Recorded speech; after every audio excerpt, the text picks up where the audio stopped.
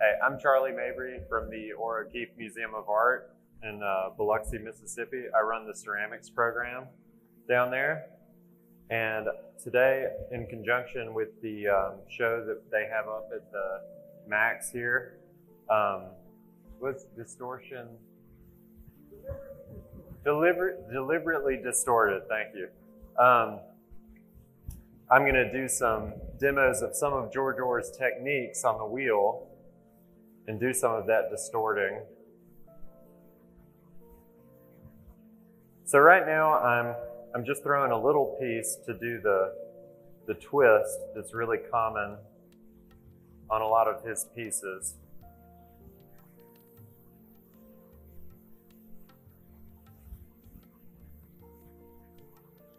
And so what I want to do is make one part particularly thin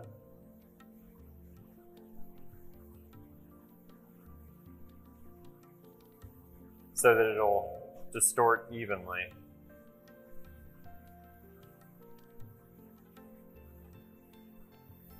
Orr had a really diverse body of work, and even some of the distorted ones were still they had a lot of visual appeal for a wide audience.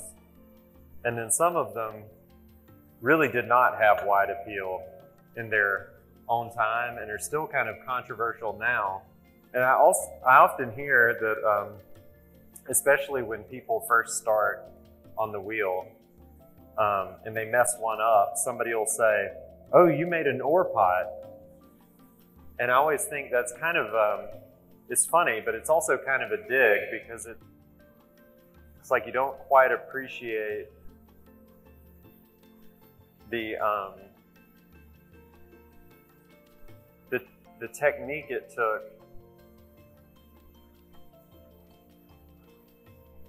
to make these distortions. Sometimes I think people think they look accidental, and the amount of control and technique he had to have to get these really wild distortions and using these really thin walls on his pots. The better you get at ceramics, the better you get at pottery in particular on the wheel, the more impressive his work is. So right now I'm getting this clay ready to collapse, hopefully in a controlled way.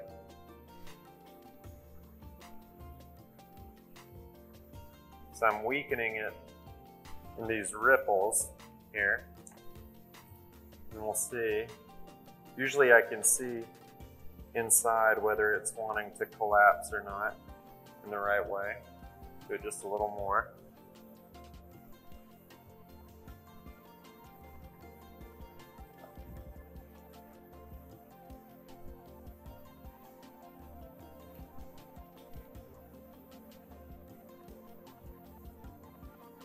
And this is a really fine clay body, so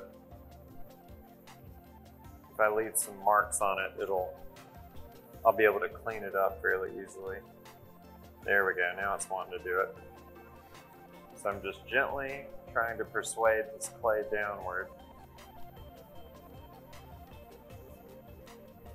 Twisting it a little bit to make it collapse into those wrinkles. And straighten up the top.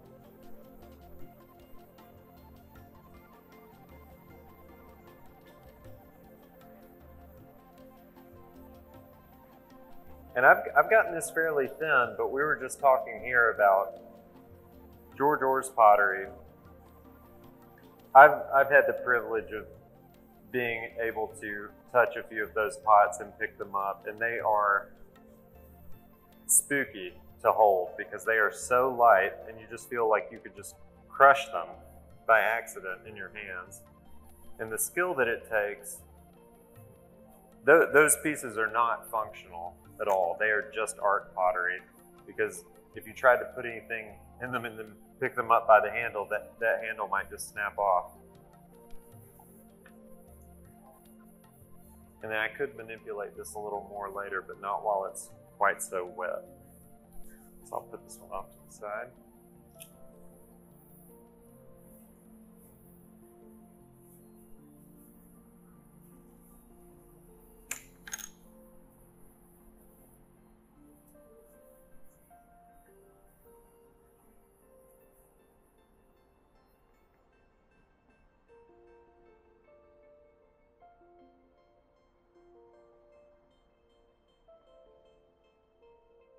So even though ones like that are very distorted, some of the other ones, the strange little vessels, that some of them are creamers, so they could have a function, but some of them are definitely not functional. And you can see how quickly and intuitively he made those pieces. And I can't imagine how many, when he sat down to make a bunch of them, how many, he just intuitively made marks and made folds, and they just didn't work, and he just probably balled them up and tried again. But he was so prolific that I was just saying, what was your name again? Paula. I was just talking to Paula about how important emotional detachment is with pottery, because there's so much loss. So often you're in love with the piece while you're making it. By the time you're done with it, you're really over it. You're not that interested in it anymore. That's not universal, but it is widespread, I think, with pottery. You're in love with the process more than the product. So by the time it's out, you're ready to sell it or give it away.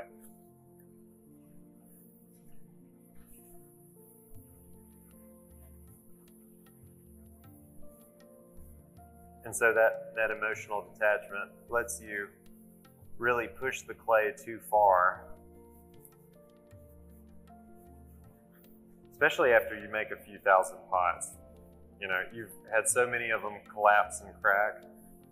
You're not worried about that anymore. You're just ready to see how far you can push it this time.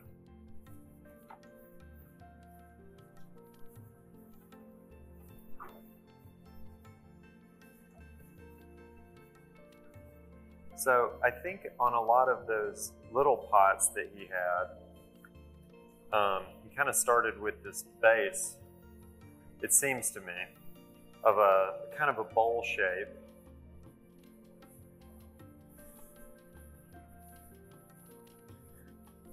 A wide bottom. I'm going to open this up a little more. These forms already look like they're prone to collapse before he starts folding them and manipulating them. And then he makes his rims, and the whole wall, very, very thin. Like an eggshell. Too thin for functional pottery. And especially on the rim, because even if the wall is thin, usually when you're making a pot to use at home or to sell, you leave the rim a little bit thicker because that's the weakest part. But his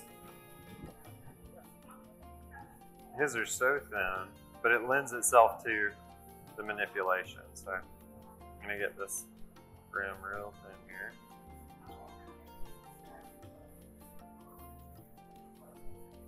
Clean this side up a little bit. I'm thinking bringing in one of these sides. Now so I'm going to bring this up a little bit. You can see how it likes to fold like that. And then I'm going to bring this wall in. If you look at those creamers, a lot of the times where he does the handle, why don't I take this off the wheel so y'all can see it a little bit better. And put it maybe up here. When he's doing the handle, he brings that sidewall in, presses these together. Is this still visible?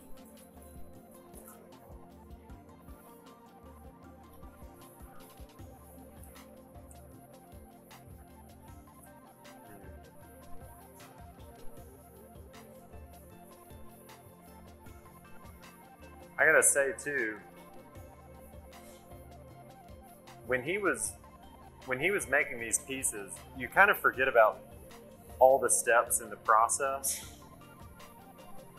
And you know, I've got this nice commercial clay here that somebody else made in an industrial setting that's very consistent.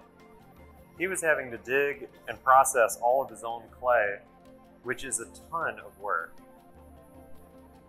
and not enviable task at all. You know, it's very rare that you can just pull clay right out of the ground and it gives you a very consistent, nice product. So I'm gonna push maybe.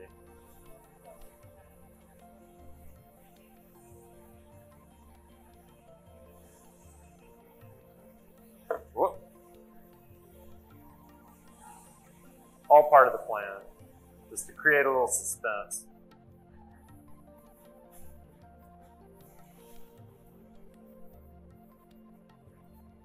See, I'm sure he would have done this in like 5 seconds, and then it was on to the next one.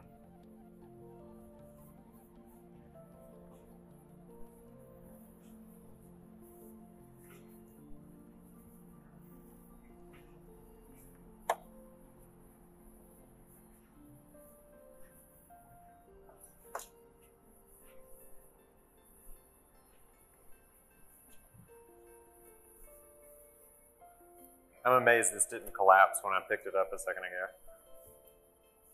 This clay is a little on the stiff side, which is a good thing for making these kind of pots. If this was too soft, it would really collapse.